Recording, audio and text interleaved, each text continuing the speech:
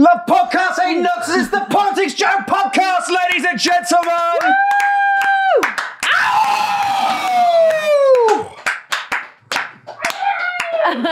A plague on both your houses, ladies and gentlemen. Ava Santina, capital J journalist, the best of us. Good morning. And the worst of us. How are you? Thanks for having me. Great to have you here. I'm in a foul mood. Are you? Yeah. What for? Well, is it because I'm back? This time last Monday, Ollie, I had 4 Brighton Argus newspaper pens. This morning I had 1. I lent it to a producer this morning and she didn't give it back to me. Deary me. So that is somewhere around the London Bridge area. Wanted. 1 Argus, as in, sorry, the local newspaper of the Brighton area, right? It's Argus. the best newspaper in the world, some might argue. You've graced the front page of the Argus, have you not? I did. Accidentally. The demolition of a hotel or something? No, I actually, that was, the hotel burnt down. And then I just innocently explained to one of the journalists that actually it was full of rats and I don't think anyone should have been staying in there in the first place, having worked the front desk Knowing it. for many years. Knowing it well. Yes, and explained to her that there was actually a period of time where sewage would back up through the sinks and people would come to the front desk and say, there is shit in my sink. Please, can you move my room? And I'd go, I'm so sorry, but head office actually tells me it's not policy to do that. So you're going to have to say that. Normally as well, because that's different to when there's shit in the sink, but you've shat in the sink. That's very different to when the shit is in the sink, but you don't want it to be in the sink. Yeah. Right, that's an important distinction. Quite You right. must have some stories working on a hotel reception desk. Yeah. I mean, that's already one, clearly. That's a pretty mental story. But Yeah. But any then famous... that's so glad you asked me that, because my favorite ever story was this guy comes in and I'm like, oh, sorry, excuse me. And what I'm trying to say to him is that he's left a bag, but he, honest to God, turned around to me and goes, oh, sorry, did you recognize me? And I was like, maybe. And he's like, from 4 in a bed.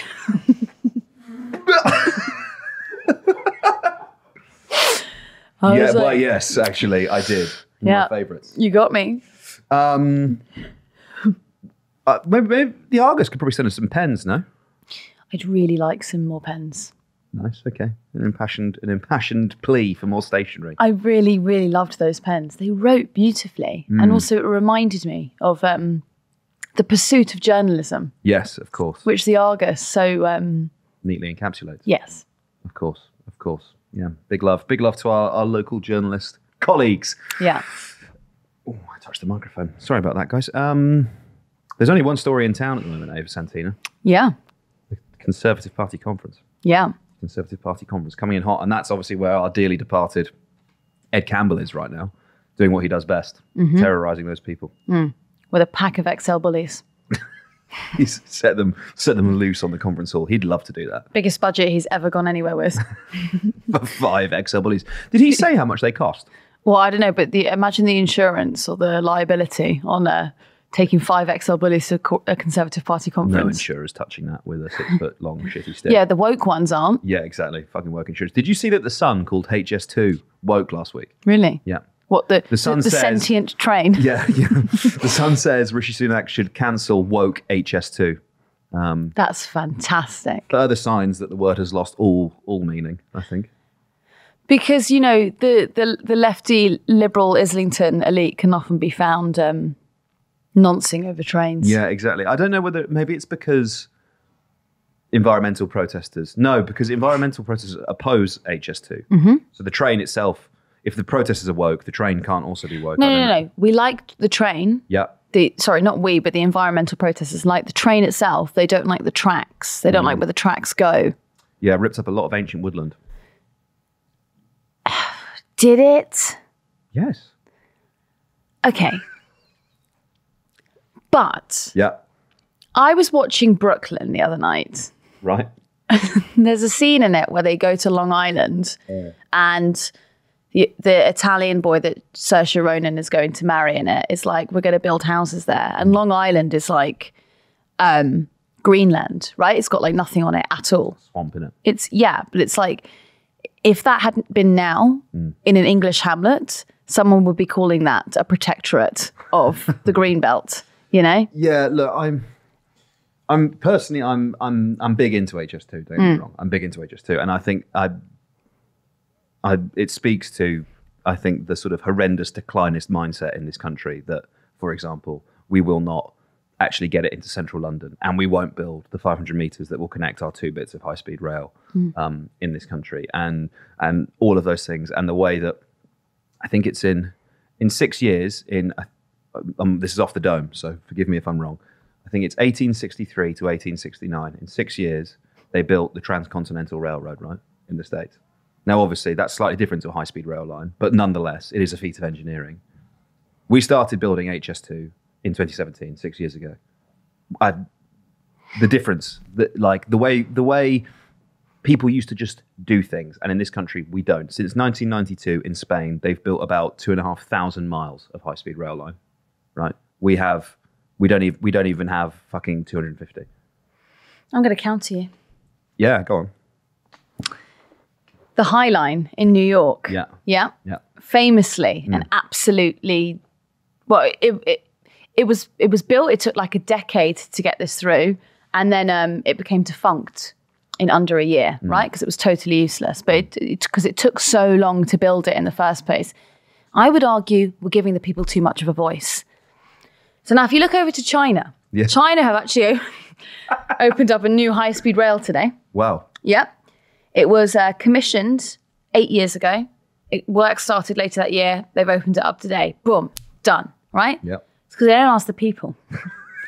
They just say, this is happening. It's in the 5-year plan, whether you like it or not. If your house is currently on the route we've specified, yes, you might want to move. Yeah, there's some great pictures of like, there'll often be sort of an elderly Chinese man who refuses to capitulate to the Communist Party.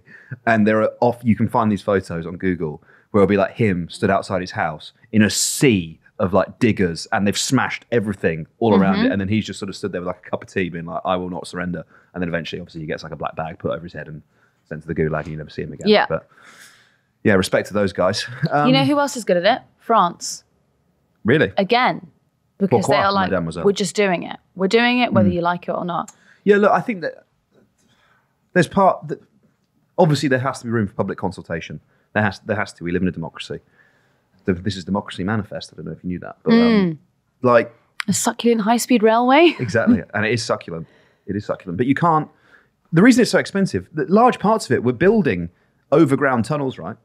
It's these concrete archways so that people don't have to look at it or see it from their home in the Cotswolds. Well, or then we're also building it. Sorry, I never get to use any of this information, so this is so exciting for me. I love that. I should tell listeners and viewers, it's not on the rundown. Ed's not here, so we're going full send into train chat. We are. It's a little treat. It's a treat for you. It's a treat for you. It's quite nice, you know. It's also because it's like the first climate change proof railway. So it's got flood resistant. Yes. So it's got like the tracks are in like concrete bunkers. So it's not like the normal bolsters and that kind of thing, you know, which expand in heat and contract when it's cold, which means that the railway becomes defunct if it moves 5 degrees outside of its normal, you know. So if it's not 17 degrees and raining, the rails don't work. I'm a big fan of that, to be honest with you. I think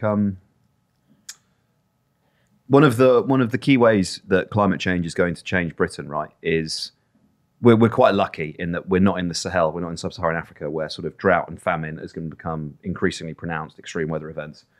One of the resulting consequences of which will be probably up close to, or maybe even more than, of 1 billion climate refugees over the next 50 to 100 years. Britain will feel the consequences of that, obviously, because there'll be more people who want to come to Britain. In terms of the people that live here already, climate change, generally speaking, is not going to be as dramatic here as it will be in somewhere like Bangladesh or sub-Saharan Africa, where either because of rising sea levels or increased extreme weather, you're really going to have some problems. Here, our growing season will be extended. The downside is we will have much more frequent and much more severe flooding.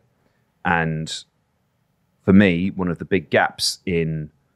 People often say, oh, you know, there is a climate crisis. We accept there is a climate crisis. Okay, so what are you going to do about it? Are you building flood-resistant infrastructure? In the case of HS2, yes, we are. But in terms of, I don't know, other A-road developments or other bits and pieces that we're doing all over the country, flood resistance has to be absolutely number one to those things. has to be a super, super key priority. Well, London being one of them. Do you remember when there was a bit more rain last year and then all the tubes flooded? And so, Ava Santina, do you know one of the best bits of news of the last week in relation to this? I think I do, but I'm going to let you tell it. A wild beaver was born for the first time in 400 years in London last week. That is not what I was expecting. The beaver is, they're amazing animals, right? But first, okay, did you know that the beaver has its own conception of time? I'm really sorry, but I hope you get accidentally partridged for this. 100%. I don't care. I don't care. The natural world is one of my favourite things to talk about. The beaver? Did you know that the beaver has its own conception of time? Really? Yeah. Because in their lodges and underwater, it's obviously quite low levels of light. So they don't really have much of their circadian rhythm is different to ours. So a beaver's day lasts anywhere between 26 and 29 hours. Really? Their days are longer than ours. Really? Yes. And then it sleeps or it doesn't? They do sleep. They sleep in their lodges. They build these dome-like structures, right? Often multiple entrances underwater. They have ventilation. They'll put a little hole in the roof so they get airflow, and they'll also then kind of put wood shavings down to absorb both the moisture from the water, but also to give them somewhere comfortable to sleep. Right. And they'll sleep in there. Yeah, they primarily shave nocturnal. these wood shavings themselves? They do, yeah, because they love not only to build dams and lodges out of wood, they also eat wood. What would be interesting is if you provided wood shavings to them, how long before evolution would stop giving them the big teeth? Yeah, big orange teeth as well. The teeth are actually really? orange. Yeah. I can keep going. Hold their breath for up to 15 minutes. They have a third eyelid that's transparent to protect their eyes when they're swimming underwater. Right. Anyway, that's amazing. Most importantly, out of all of this, the North American beaver, second largest rodent in the world. Yeah, awful how you categorise them as rodents, isn't it? Well, they are. It's a technical classification. Yeah, but is that subjective? No. Is one man's rodent the other man's veal? I don't know. Do you know what the largest rodent is? Oh, interesting. A moose? No. The capybara. You know those giant guinea pigs. That's a rodent, yeah, really? Yeah. Down in South America, yeah. What was I saying? Anyway, so the beavers, and actually this is why beavers are so impressive as animals, because they're one of the only other animals in the entire animal kingdom that can create new habitat.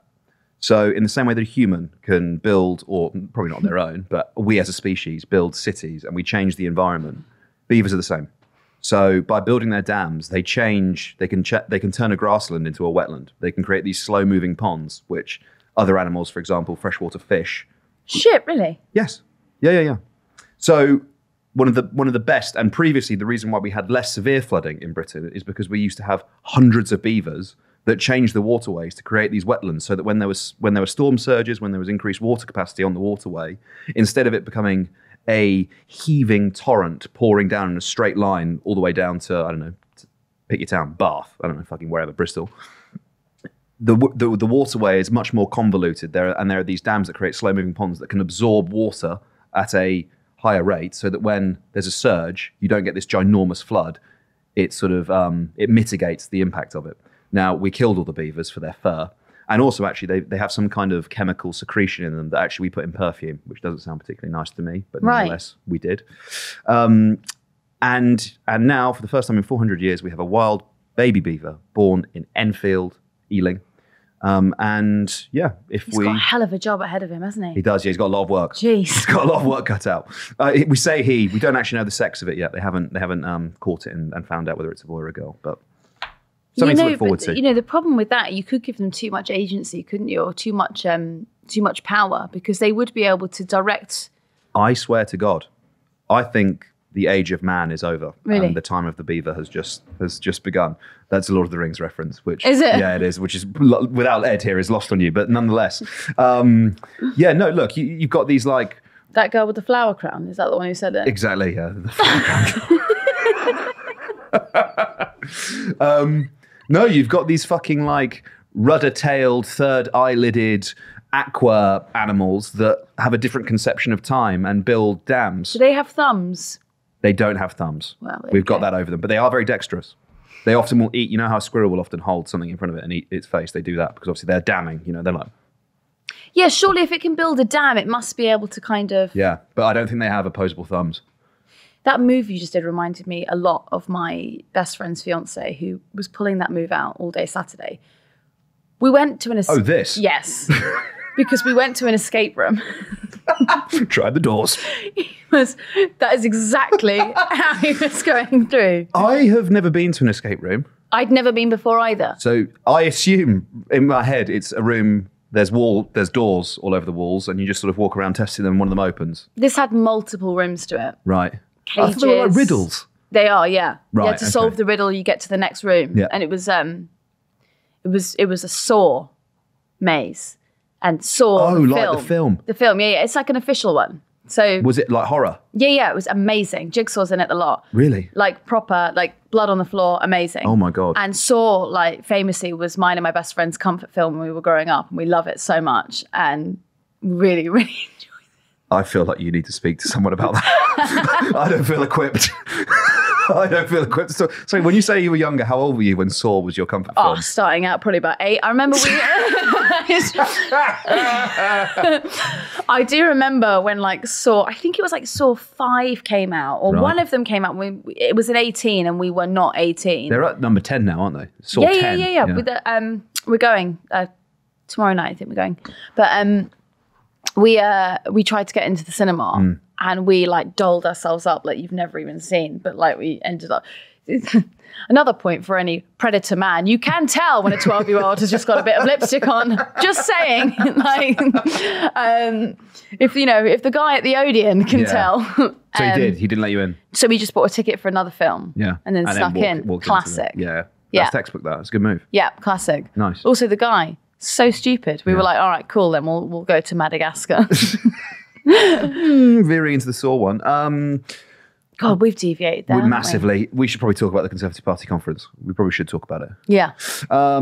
Okay, Ed is at Tory Party conference, and we don't want to steal his dinner. He's going to have some absolutely fire content coming out of there, as he always does when he interacts with the Conservative Party membership. Some good bits and pieces. So we won't spoil that too much. I think with this conversation, we'll hit the sort of the high-minded national politics, the infighting, and etc. that is less readily available from speaking to the membership. So, I mean, I'm broadly going to hand over to you on this one, Ava. It's your field of expertise, less than mine. No, I don't think that you should do that at all.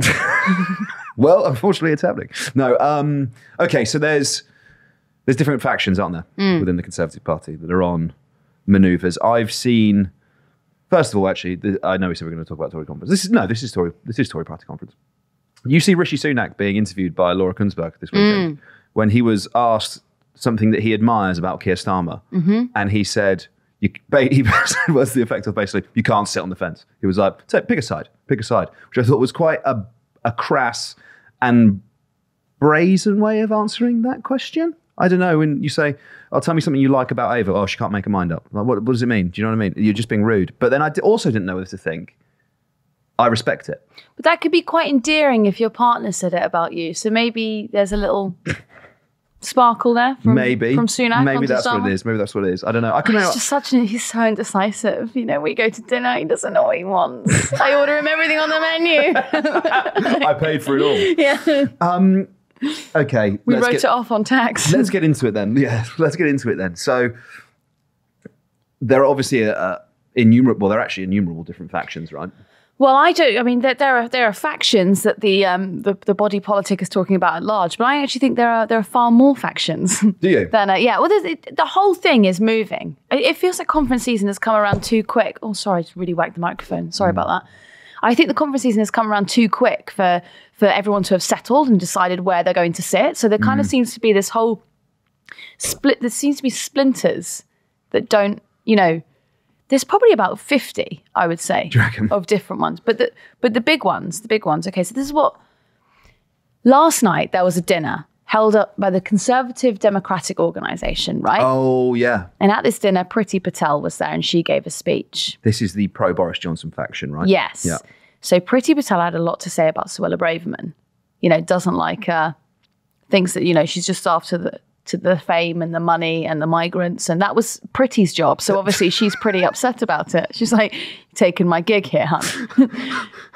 But I would really like to know, like, what the political argument is that isn't just the naked and obvious, you've got my job, and I'm not happy about it. Because broadly speaking, both of them completely incapable of doing anything to reduce channel crossings. Neither of them instilling any sort of rigor, discipline, or professionalism in the Metropolitan Police. They are not, neither of them are serious Home Secretaries. Like, if Pretty goes, these are Suella's failings, you say, very good, Pretty. They're also yours. So it's interesting that she's going after her. Because, Well, that's what's angered her. Yeah, right, okay. Yeah? It's angered her that she's doing as equally a bad job. She's like, Suella is just as bad as I was. Why on earth not keep me in? Exactly. You know? Yeah. We know why, though, right? We know why Suella's in there, because Rishi had to. To have the attack dog, which I think he quite likes. The sort of the person who can say the more provocative, nasty, socially conservative things, but also, obviously, as well, because she is the sort of the darling of the conservative right, and he had to have... It's that thing, right? You either put them in your cabinet or they're going to be... But I'm not sure she is anymore. We'll come to that. Okay. Sorry, I'm getting ahead of myself. Over to you. So what was interesting about this dinner last night was who was invited? None other than Nigel Farage. Ooh. Now, what's Nigel Farage doing? And I love the soft G that I've added to that. Yeah. Farage. What is he doing at the Conservative Party conference and at a dinner? So that's why I'm now putting them into the bracket of the populists, okay? Got you. So I think you've got Patel, Lee Anderson, Nigel Farage. Those are your populists. Your Boris Johnsonites. Yes. They're going for the classic. They're still an oven-ready deal. That's where they are, you know? They're still quibbling about Brexit. Okay. They're not even anywhere near XL bullies yet. That's where they are. They're way off the pace.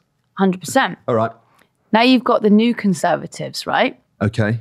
So I would say those are like your Nat Cons. Right. So you remember the Nat Cons, the Of big course I do, American conference that was here last year? Yeah. So I think that's where your Miriam Cates, your Jake Berries, your Lee Anderson. Lee Anderson's moving and shaking. He hasn't quite decided where gets he's about Lee going Anderson, yet. doesn't he? Fucking hell. He's part of the government as well. He's the deputy chair of the Conservative Party, right? Yes, but does that make him part of the government? I don't want to. No, actually, no, you're right. It's a party job. No, very good. He's also part of the sort of the Conservative Party establishment by being the deputy leader of the deputy chairman, I should say, of the Conservative Party. He's getting around. Yes. Are you allowed to be in a faction and also be sort of, you know... Well, as you'll come to see, he's in so many of these factions that he's actually not in any at all. It's actually quite difficult for them to say, Lee, you can't do that. Yeah. I like how he kind of does his own thing. Like, I sort of respect the previous like norms of being, you know, a high profile spokesperson of the governing party. One would generally be supportive of the program of government that the party is adhering. And quite oftentimes it would just be like, you know, migrants should fuck off back to France. Yeah. But they're consistent. Yeah, fine. Consistently inconsistent, right? Yeah. Okay. Who else? So tell me more about the new Conservatives then. What's going on there? So this lot is kind of on a culture war, but not quite. So to explain this, I need to explain to you about the historic culture war, girlies, okay? So that's the Kemi Badenochs, all right? Your Suella Braverman, to an extent. Okay. Those are going down the old school trans people. We are making a problem out of them. Migrants, they're your traditional culture war fighters. The new Conservatives, the NatCons, right, they're on a whole different level. Okay. So while Kemi Badenoch might have a problem with people being trans, like Miriam Cates has got a problem with young boys watching trans porn because it's making them violent. Yeah, so this was insane, right? She gives this speech. And we have to say this, there is absolutely no evidence whatsoever for the claim that she makes, which maybe I'm misinterpreting this. I don't think she was even saying that it was trans porn. I think she was just saying internet porn. Oh, did she? I think it was internet porn is making people trans. Right. Okay, I've got it the wrong way around. You got it. Sorry. It makes complete sense now. Yeah, it makes okay. complete I mean, I don't fucking... Let's just go there, right? Porn has been around for a long time, Ava Santina. And I don't know if Miriam Cates can necessarily draw the conclusion that the increase... Why does she think that more people are trans now, as if like porn didn't exist, 15 years ago? Mm-hmm. Because, I hate to tell you, it did. Yeah. It did. Well, then also she's kind of indicting a lot of her favourite journalists because, we had tits on Page 3 only, 10 years ago? We had underage tits on page 3 back in the day. I know back at the time. That's when we were a country. We used to be a country. We used to be a country where the Sun did countdowns to girls' 16th birthdays, right? Classic. Yeah, vintage Sun. I think that also happened on Radio 1, didn't it? Oh. Yeah, I think it happened to Charlotte Church. It did. Was it Moyles? I think it was. Moving on. Anyway. So basically you get to, I reckon they have one of those sort of random, like a tombola type machine where they just sort of wheel it and they go, whoop, internet porn. Trans. The porn's making the kids trans. Yeah. In the same way that Alex Jones goes, what's his thing? They're making the frogs gay. Really? Yeah. He's like, oh, what is it? There's some chemical. Sean? Is it in the pill, in the contraception? Something like that. He's like, he's basically said there's some incredibly niche but interesting scientific research about how changes of the water composition in certain rivers in America increases the frequency at which certain frogs will sort of what's the term? Is it hermaphrodite where they change sex, right? You know how some species can change sex in order to, for example, intersex, is that? No. No, it's not. Oh, it's not that. We're making a bit of a ham fist of this. Anyway, basically, as a result of that, Alex Jones reads that and goes, "Oh, the frogs are turning gay," and it feels very similar to this Miriam Cates thing. Do you think that had anything to do with that old Trump advisor who once allegedly crushed up an abortion pill and put it into his girlfriend's smoothie? I didn't even know that story. Yeah, it's mad. That is wild. It is wild. I remember reading like what she was suing him for, and I was like, whew, that's pretty bad, that. That is mental. That's crazy. Yeah. Wow. Insane. Anyway, Miriam Cates.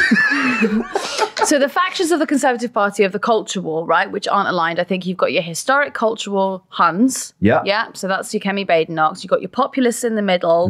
That's like your Priti Patel and now Nigel Farage. And then you've got your new NatCons. Okay. And that's the Miriam Cates, Jake Berries. Do you think they've rebranded to New Cons from NatCons because they didn't think it worked, that conference thing they did? They didn't get quite the branding right. Or this is just the new... Yeah, NatCons, I think. Nazi. They really tried to go full American with that, and the British were like, no.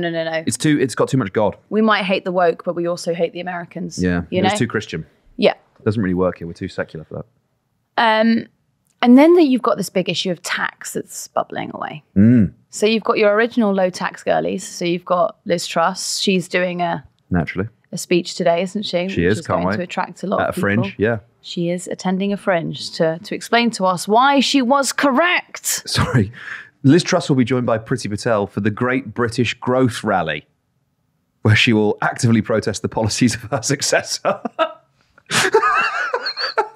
Do you think there's something quite upsetting that at one point Liz Truss had the power to move the markets? I know. And now we're not even sure if she can move a lot of people into our fringe event. I think there'll be people at this fringe event for sure. I would go. Yeah, I would go too. I have absolutely no truck. I have no political sympathy for her whatsoever. I would not miss the opportunity to see Liz Truss live in the flesh. Like, you want to see Jimi Hendrix live in the flesh. You can't. You're denied that. Just to be clear, you are comparing Liz Truss to Jimi Hendrix. Yeah, because Liz Truss is the Jimi Hendrix of tanking economies and driving your country into the ground. You don't deny yourself the opportunity to get a little sight of that, do you? Okay. Like the markets cry chaos. Yeah. I like that. Yeah. I used to live in a room full of mirrors. All I could see was Thatcher. Yeah. That's very good. So I took Kwasi and smashed them. Yeah, and that doesn't quite work. Do you can tell this is no planning went into this. Yeah, no, absolutely. You can tell. But the point is, sorry, I want to carry on reading this, Ava. She's going to call for a cut to corporation tax. This follows 30 Truss-sympathetic Tory MPs signing a, quote, highly unusual and borderline rebellious pledge. They will not vote for an autumn statement that raises taxes. Who are the 30 Truss-sympathetic MPs? Who are they? Well, that goes back to something we've spoken about at length on here before, but I will quickly summarise it, which is that a lot of Conservatives, One Nation Conservatives, did agree with what she was doing in principle, but she did go too fast and they realised she wasn't the right leader, and so they got rid of her. Had Rishi Sunak attempted the same and crashed the markets, they would have backed him for longer. They just wanted her out. You have said that before. For me, I think the ills, I wasn't complaining, but I just meant, as in listeners will know that we've covered this before, so that's why I'm not going into detail on it. But how can you be a Liz Truss sympathetic MP? And I know she's not the only one responsible for their current problems, but she is a large part of their current problem. There's the fact that the Conservative Party had the shortest Prime Minister in living memory, that there was almost a run on pension funds, largely down to her uncosted tax cuts. And as a result of which, Rishi Sunak is swimming upstream and will be swimming upstream for the next year. Boris Johnson obviously has a lot to play as well. But I think the Liz Truss moment, Johnson sort of slowly corroded and eroded the British public's feelings about the Conservative Party, because you've got to remember 2019, 80-seat majority, they're popular, right? And the Partygate stuff, what we understood at the time to be relative incompetence during the pandemic, which actually data these days is bearing out to be not the case, that we sort of looked like we had a fairly middling economic performance when it came to coronavirus recovery. But nonetheless, the vibe of the time was that he was doing a bad job. And I think Liz Truss was the nail in the coffin where everyone went, fuck this, I've had enough. Do you think that they've always been doing a bad job? All governments, but perhaps Boris Johnson was too entwined with the press. He was too vocal with the press and kept leaking exactly what was going on all the time. And so we found out too much about it. Because I guarantee if you'd gone into the Treasury or even Number 10 in 2008 during the financial crash, you would have gone, what the hell is going on in here? Yeah, no, for sure. But we didn't know enough about it because everyone actually had some decorum and didn't report every single thing to the 24-hour news cycle. Look, all political careers end in failure, right?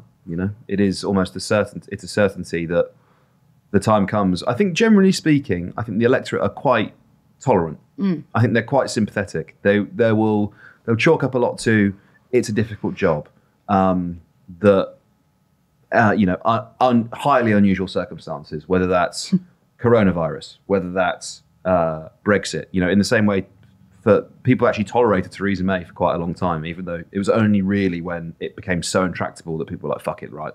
Yeah, election, let's go. Yeah, I mean, to be fair to her, though, there are quite a lot of people who are quite upset about the Windrush thing.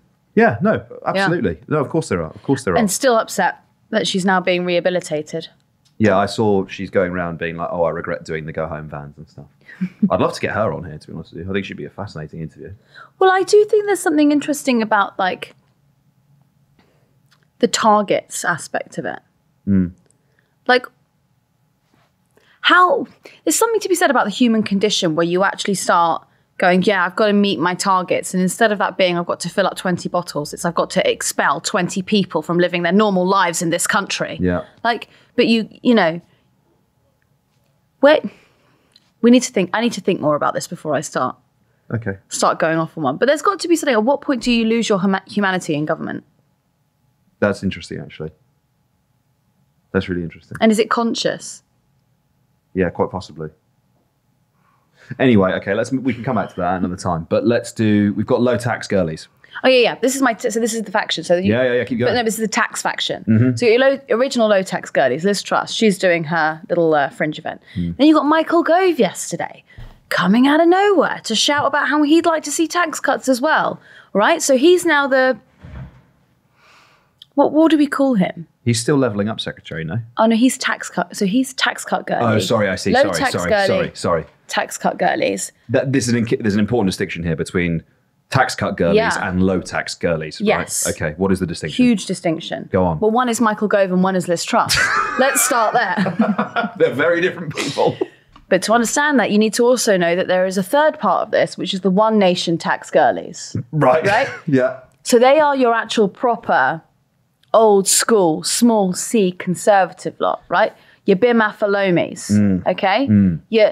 Your Philip Dunns. There's not many of them left now, is there? Actually a growing number. Really? There is a growing number of old school One Nation lot. You could even put Tom Tugendhat in here and... Tobias Ellwood?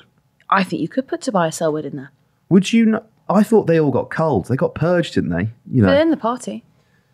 Yeah, who was it that went? It was what? Stewart, Gawke, Amber Rudd, Grieve. Can I be clear that these people's politics are very different to David Gawke's? Right. Okay, so what constitutes One Nation now in the Conservative Party is different to what you previously would have described. It's further right than David Gawke. So as the whole party has been pulled right by Rishi Sunak and his incredibly fiscally conservative and socially conservative attitudes, that's meant that the left of the party, the One Nation side of the party, is now more to the right than the One Nation side of it used to be. Right, got you. Following. But the important thing is they all want tax cuts. Of course. That is the key part of being a conservative. What are we? How can we be conservatives if we do not cut taxes? Yesterday, because I guess Michael Gove has kind of been exalted as some sort of great mind because of all of the chaos of the. No, but you know he does have quite a strong hand, right? No, he does 100%. He does. And he's like the only one who's gone the whole way through, right? Yeah, and he always does feel like an adult in the room. Whether you like his policy or not, he does feel like he's adult, and he does feel like he knows what he's doing. No, he's clearly an intelligent minister, and I think you could make a pretty strong argument that of this Conservative government, right, 2010 to now, he is possibly the most impactful minister in terms of education reform, in terms of the levelling up agenda. I think you could say he's the most effective government minister of the last 13 years. I think you could say that. Anyway, so he's low tax. No, he's a tax cut girl. Sorry. He's a tax cut girly, right? Yeah. Okay. How much can we understand people like him, people like Priti Patel, people like Kemi Badenoch, and people like Suella? Is it? Are we over-intellectualizing what is actually just the remaining big beasts of the party on manoeuvres for the inevitable leadership battle that follows Rishi Sunak's election defeat? I don't think that Gove is anywhere near as into individualism the way the other three people you just said are. Right. Like Kemi Badenoch has never been about party. She has always been about Kemi Badenoch, right? And I would argue that's the same with Suella Braverman, because every time she has been in a ministerial position, she's been picked up, dropped. She's just decided to pick on a faction and go for it, and it's often against the sitting prime minister of the day. She doesn't care at all. That's the proper individualism in her. But then Gove, when he's arguing for low tax cuts, tax cut girly. I don't think he's doing that out of an individual. I think that's genuinely comes from a concern that people aren't going to vote Conservative at the next election unless you give them some kind of bone to vote for. Yeah. They have to, right? I think was it Ben Houchin, the Tees Valley mayor? He said that Sunak needed to do more to give people the excuse to vote Conservative. Like their agenda has been so devastating to the country that at this point they're literally being like, we need something. Like we have to do something. We have to be able to point to something when this election comes around. It's cyclical, isn't it? It's electoral politics. You're in government for long enough, and eventually people come round and they go, "You've had enough. The country's worse off than it was before. See you later." Well, on that, I thought you would enjoy this poll by YouGov this morning. I do like a good poll. So this polling out over the weekend. 86% of the public think the NHS is in a bad state. 69% say the police are in a bad state, and 63% of the public say schools are in a bad state. So that's over a decade of the Conservatives in power. You're coming up to election. Over 80% of people think the NHS is in a poor state. You can't blame that on anyone. Where are you going to blame that? Apart from if you're Kemi Badenoch or Suella Braverman. Trans people.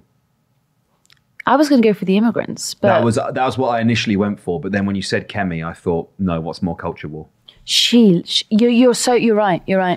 I tell you what, the NHS is blocked up with all of this fucking gender affirming surgery. That's what it is. 7 million people on the waiting list. 7 million people on the waiting list, all because we're just trying to make people feel more comfortable in their bodies. It's wrong. It's wrong, Ava. It's disgusting. That'll be the speech. Done. You know that tax, so part of the One Nation tax cut girlies. Yes, okay. They're the future of the party, I think. I think that. Do you? Yeah, I do. I think that we're going to have, leading up to the election, we're going to have this massive culture war argument. It's going to be ugly, bloody, disgusting, right? We're going to have a different person being subjected to, a different group being subjected to, press torment for the next few months and debated. And then I think Keir Starmer will be elected, and I think you're going to have an opposition that is made up. The leader is going to be someone you don't really know, the wider public hasn't really heard of before. It's going to be a one nation guy, and they're going to go back to small c conservatism, and they're going to rebuild that party without any of the culture war hype. I see it differently, to be honest with you. Really? I do. I see, as you mentioned earlier, right, the Conservatives have moved to the right. Keir Starmer has pulled Labour to the right and taken up all of that space. If you think of the electorate as being on that sliding scale, which I know obviously they're not, it's a gross oversimplification, but if you think as the Conservatives move more to the extreme, that leaves more and more people to the left of them. And so Keir Starmer can position himself on the left flank of the Conservative Party, which is far more to the right of where Labour has ever been, well, recently anyway, since Blair. And then all of those people behind him are left with no alternative but to vote for the Labour Party as the only credible vehicle for a left-wing or progressive government.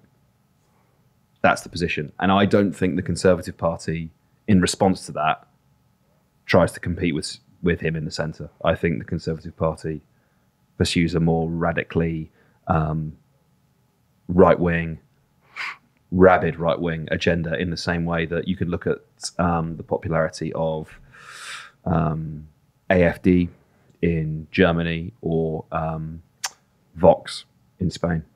I think we have to think about our politics in relation to those political forces and political currents that are currently swirling around Europe, which is whereby basically young people, and Israel actually, whereby young people are turning to a more hardcore right-wing nationalist perspective.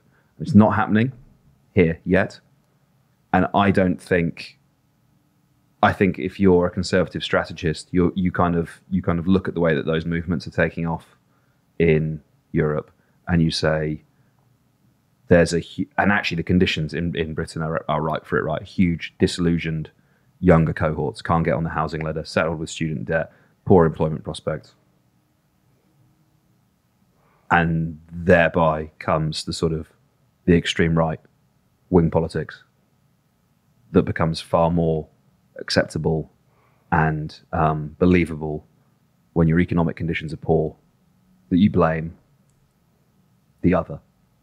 Classic fucking Hannah Arendt fascism, right? Who's the other? And it can be anyone. It could be trans people. There's not enough of them probably. So you're talking migrants, etc. That's possibly where I see this going. And if the centre fails, that's where politics goes. I'm compelled to agree with you. But however, yeah, let's go. I would also, on a pure human nature argument, right? Conservatives like to take what other people have. Sorry, but I thought that was the socialists. I thought that's what we did. Yeah, but you never see a conservative. If a conservative, a landlord, for example, okay, he doesn't go to an open spot of land and just buy a new plot and build some houses. No. He's buying your house and he buys the whole street and he doesn't care about it. If Keir Starmer is to take over right up to the centre right, yeah, the Conservatives, I think, in reaction to that will go, no, we want it back and we want it to be bloody and we want it. Yeah, my argument's nowhere near as good as yours. I'm just thinking on a pure revenge arc, I think they'd want it back. I think in terms of whether it's a possible electoral strategy, yeah, they can compete on the centre, and that would be the sensible thing to do. It's just whether or not that is what happens. I think increasingly, we've said it before on the podcast loads of times, that age is going to be the battle line, the fault line, right? And it just depends. The Conservative Party reinvents itself time and time and time again. And if Keir Starmer becomes the Prime Minister of the status quo of orthodoxy, i.e.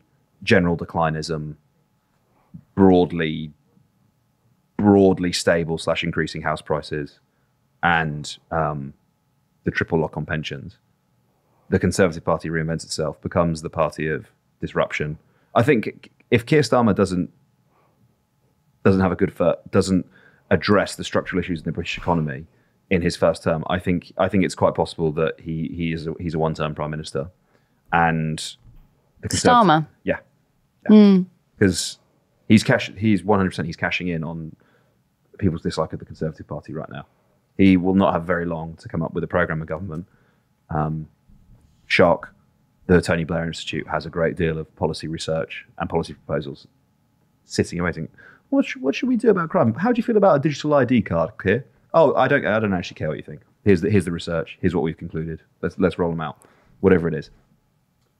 I think he has very little time to come up with a program for government. And if people don't buy it, he will be out, and the Conservative Party can reinvent itself as the disruptor, as the party of the youth, and sort of capitalise on that disillusionment. I think that's a viable strategy for them. And all of this has to be caveated, right? We're talking about, this is political predictions, which are, broadly speaking, a bit of a who's going to reinvent them? Who's going to do it? Because the typical person who would, or strategist who would have reinvented them, has already had their chance with Liz Truss, and it failed, right? Yeah. So the IEA had their moment. Their experiment, right? And they failed. And you think about Nick Timothy again. He's writing, but or Dominic Cummings, all of these, the people who really cared about the ideological soul of the party. Yeah, they are now completely unenthused by it. Yeah, it's not sexy to be a Conservative right now. No, the brand is diluted. It's toxic. That's it. The brand is toxic. Completely toxic. But equally, I think people underestimate how I'm just going to keep talking about Blair. People underestimate how toxic Tony Blair is. And yeah, typically. No. Regular people, normal people, know Tony Blair to be toxic. The amount of times I have a conversation with anyone about politics, like literally anyone, it could be the barber, it could be a random man in the pub. 9 times out of 10, someone will say, he's a war criminal, we should be in The Hague. 9 times out of 10. I don't think there has been a more toxic politician since Thatcher than Tony Blair. Fine. If Blair cozies up to Keir Starmer, and I suspect the way that they are collaborating, both the Tony Blair Institute and the Starmer project, I think he underestimates the negative electoral consequences that happen as a result of that. And if Blair and Starmer, in the same way, trust me, the Telegraph, the Times, the Spectator will love to hear, in the same way that, we progressives talk often about, how Rupert Murdoch will go for dinner with the Prime Minister of the day. You will be getting daily updates about Keir Starmer and Tony Blair's rendezvous, conversations, etc. And the electorate will not like it. Will not like it. I love that we've just gone full send into like complete speculation, projection about the future. But that's my take. Sometimes it happens. Sometimes you won't speculate for a really long time, and then there's a beaver born in Ealing. And you get to speculate about the wetland. Yeah. Any more for any more? I'm all right. How about you? Yeah, I'm all right. Let me draw it there. Draw a line under it there. Oh my God, it's less than a week until the live Pubcast. Yeah, there is Mick that. Lynch, Ben Smoke. There is that, isn't Ava there? Santina, live and direct, in person, Liverpool. Where can people get tickets, Ava? The World Transformed. Wonderful. Buy a ticket. See you there. Live podcast. I think there'll be some audience interaction. There'll be some questions, right? We'll let them ask some questions, will we? Is that going to happen? Oh yeah, for sure. Yeah. Yeah. There is extra time allotted for questions. Wonderful stuff. Mr. Lynch will be there for a good hour. Mm-hmm. Ben and I will be staying around afterwards, sticking around if you'd like to chat. Beers? We'll probably have a couple of beers. Good. Very Try happy and be for you. normal, Try to be normal. Yeah. You can only try. And then I guess the only other thing to plug is the subreddit, right? PoliticsJOE subreddit. Oh my God, yeah, the subreddit. The memes are fire in the PoliticsJOE subreddit. There's no other way to describe it. There's the flower girl meme. She's there. There's also a great thread about, which we don't give enough time for on the podcast, but it's Ollie Dugmore's small holding. There is. I picked a courgette yesterday. Was it yellow? Yes. Was it meant to be yellow? Yeah. It's a different strain. It's always all the fruit off that one are yellow. Yeah. I've never seen a yellow courgette before. Well, now you have. Is that a thing? Yeah, it's just like, how you can get a yellow tomato, you can get a red tomato. It's not as common as that, surely. It's you know how beans can be purple? No. Really? Let me take you to the garden, Ava. What about a purple carrot? Have you ever thought about planting them? I have, yeah. My carrots got massacred this year. Oh, by who? I didn't cover them. Beavers.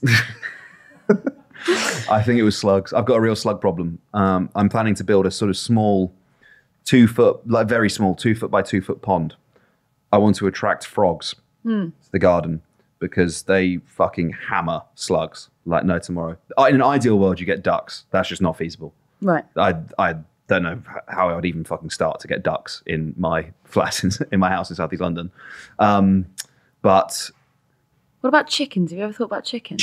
See, the thing with ducks love slugs to the point where they will ignore your veggies and go for the slugs.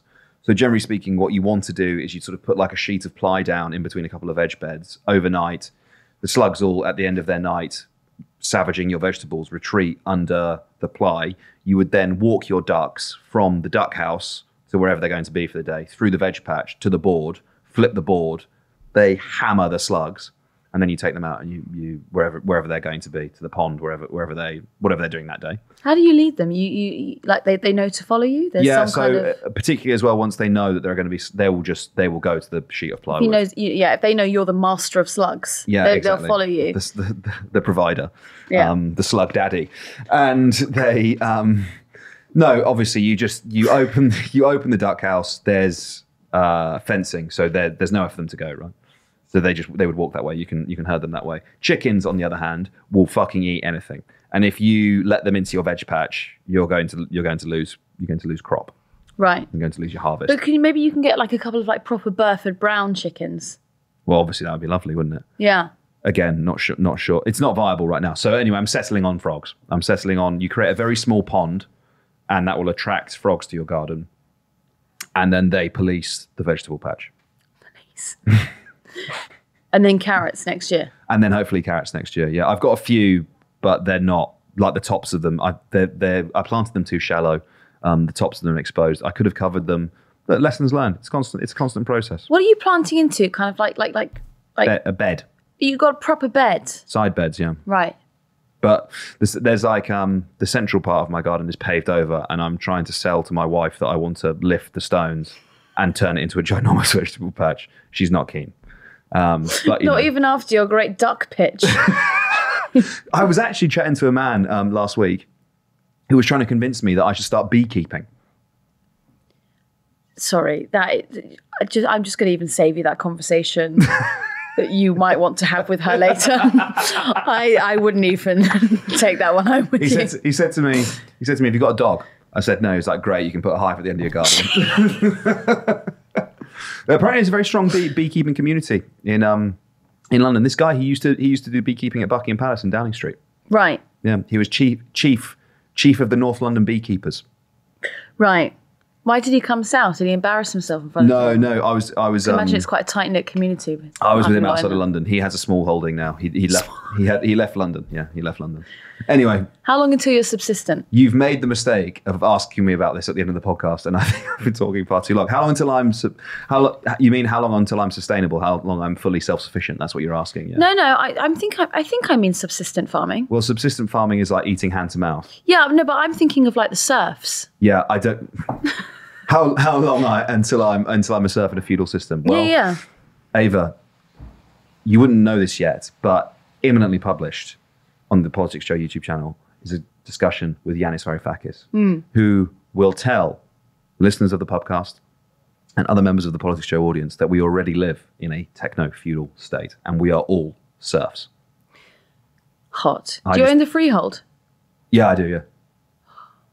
Well, then we'll have to go for Varoufakis' assessment then. I was going to say you're then just you're a slave to the freehold owner. Yeah, exactly. Right, so that was an extended plug for the subreddit based on the small holding memes. Anything else? No. That's the end of the episode. Thanks very much, ladies and gentlemen. See you on the next one.